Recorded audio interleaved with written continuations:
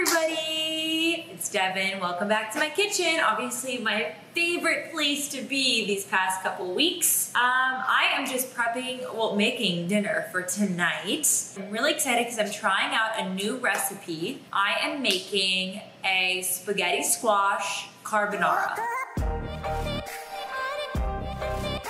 So I love carbonara pasta. It's super simple. It's basically made with egg yolks, Parmesan, heavy cream, pancetta. It's so good. But trying to be a little healthier tonight, so we're doing spaghetti squash instead of pasta. I love spaghetti squash. It's very easy to cook and it's a great pasta substitute. Here's my spaghetti squashes. Not to be confused with butternut squash. This one's yellow and round.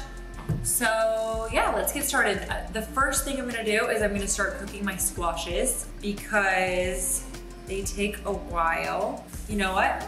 I'm gonna actually pop them in the microwave for about 5 minutes because they're a little hard. And I'm gonna soften them up that way so it's easier for me to cut it and get all the seeds out. In the meantime, I've chopped and prepped some sweet potatoes. It's just what I'm gonna do on the side.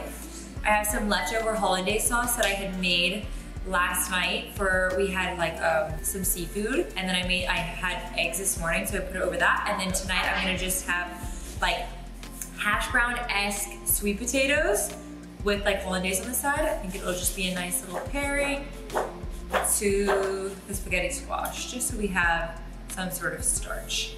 So I've chopped it, tossed it in olive oil, salt, pepper, putting in a 400-degree oven for around, well, basically until they're crispy. I'm gonna see probably around 20-30 minutes. But I want them to be cooked, and then I'm gonna put them in the broiler so they crisp up. So I hope you guys are all doing well. We're going a little stir crazy over here, but we're okay. We're healthy. So that's all that matters. So for the sauce, it's basically, you need to have 4 eggs, so just the egg yolk. You're gonna need heavy cream. You're gonna need, I don't have pancetta, so I'm doing bacon. And then you need Pecorino Romano, which I don't have. So this is Parmesan Reggiano. So sometimes you gotta just make do with what you got. And sorry, freshly cracked pepper would be great. Green onions, chives, really anything you want. I'm not sure. I'm gonna assess the situation before I commit to topping it with something. My sister and husband have told me that they do not feel like being quiet for my vlog this evening. They're tired of me vlogging. So you might hear some friendly distractions in the background. Just ignore them. Focus on me. Let's see how my squash is doing. Let's just feel one out. And the silence. All right, let's try to see if we can cut this one. Ah, yes, that's much easier. You could not microwave it, but I find it easier to microwave it. Muscles. Oh, I made it. So the insides will be like this. You're gonna wanna scoop that out. I think all squashes have seeds inside, like a pumpkin. Butternut, acorn, pumpkin. Now that I've microwaved it, it's super easy to scoop this gunk out. So I got the insides out. So now I'm gonna just drizzle a little bit of olive oil. You just need to, then you drizzle. Show yourself. Okay, so you just drizzle it with olive oil and do a little salt and pepper. It's actually gonna be the best vlog ever. Season your sauce. Alex actually did that in a vlog that I'm posting soon. Oh, hi guys, I'm just gonna go back down. A fish vlog. It'll be up by this one. Oh, Alex, you just totally up in my direction. Okay, now on to the second squash. Put it downstairs. It's hot! Hey, it's buddy. hot. Oh, okay. Squash are gonna go the side that you cut face down. That's how it kind of steams up. Ah, mother trucker. Those are toasty. Scoop the insides out. Almost burned my hand off, but it's gonna be okay. And drizzle. Salt and pepper. Face side down. And in the oven, 400 for 30-ish minutes. So my squash has been cooking for like 10 to 15 minutes and I'm just gonna start to prep for the rest of the meal. I'm gonna start chopping up my bacon into little bits. I really wish that I had pancetta, but sometimes you gotta just make do with what you have, especially in times of quarantine. Chopping up this bacon. Get that going on the, I'm gonna do it in a wrought iron skillet and just start rendering that out and cooking it. No oil in the pan because the bacon has plenty of oil. Okay, so now if you're cooking with pasta, you're gonna wanna kind of deglaze the pan with half a cup of pasta water, that starchy pasta water. And since we're not cooking with pasta, I'm gonna just deglaze it with a little bit of chicken broth. You don't want to cook this, if you're using bacon and not pancetta, you don't want to cook the bacon like crispy brown, like how you would eat a strip of bacon. You want it to be like still a little pink. This is my bacon. You can see it's still pink. I kind of turn the heat off because it gets so hot in the skillet.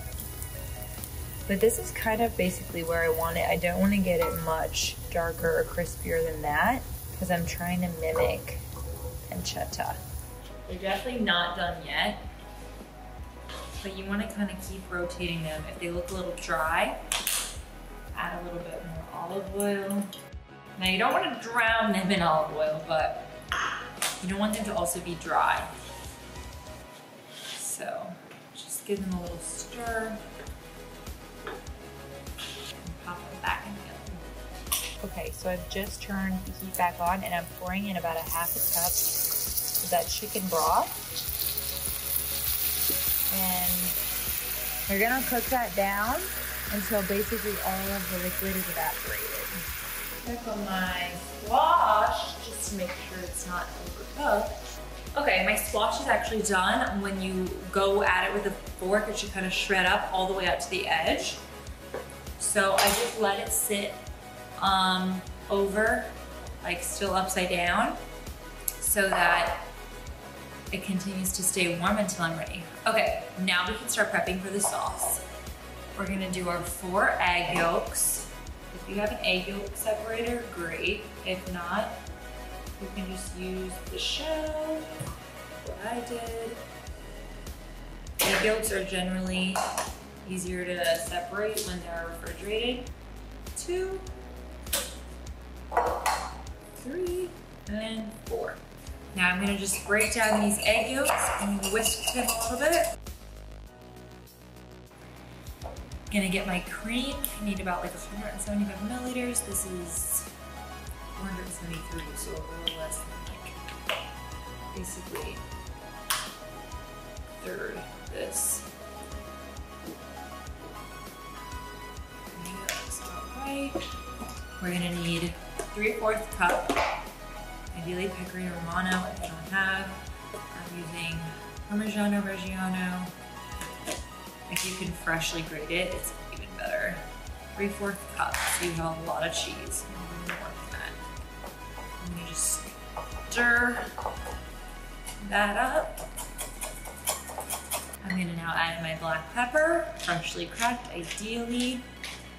Kind of to taste, but I like pepper.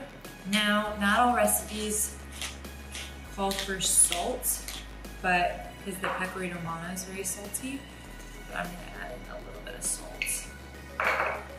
Give that a stir. Okay. That is basically all stirred up, as you can see. This leftover hollandaise that I made. Warm it up in the microwave. While I do that, I'm going to shred my spaghetti squash. Okay. Squash is here. They're gonna be hot. Carefully flip them over. They're steamy, but this is basically what it should look like. That is spaghetti squash. So I'm gonna just keep doing this until I've got them all cooked. Speed it up. You should basically grate everything down to the cheese, down to the peel. Now I'm gonna put this directly into the pan. So these potatoes basically look done. I'm gonna put them back in and I'm gonna turn the broiler on high. I'm gonna get my squash over here, straight into the pan. Much easier if it's cold. See how there's basically nothing left in there? Okay, as you can see, those squashes produced a lot of spaghetti. I'm gonna just mix in all the pancetta and all of this, bacon and all the juices that it cooked in. Now you're gonna turn off the heat completely, pour in the mixture, and as you pour it in, just mix it, coat it all in that delicious sauce. You wanna get it all absorbed. Don't want it to fall to the bottom. You wanna get all the pasta or squash coated. Oh my gosh, looks and smells insane. Now it doesn't look too thick at all. I was gonna say if it's too thick, you could add more, pasta water, or if you don't have pasta, chicken stock. This baby is ready to be scooped back in the spaghetti squash. Oh, and don't forget about your potatoes. They look ready. So I've plated my potatoes and I've just topped it with some extra cheese and pepper. And voila!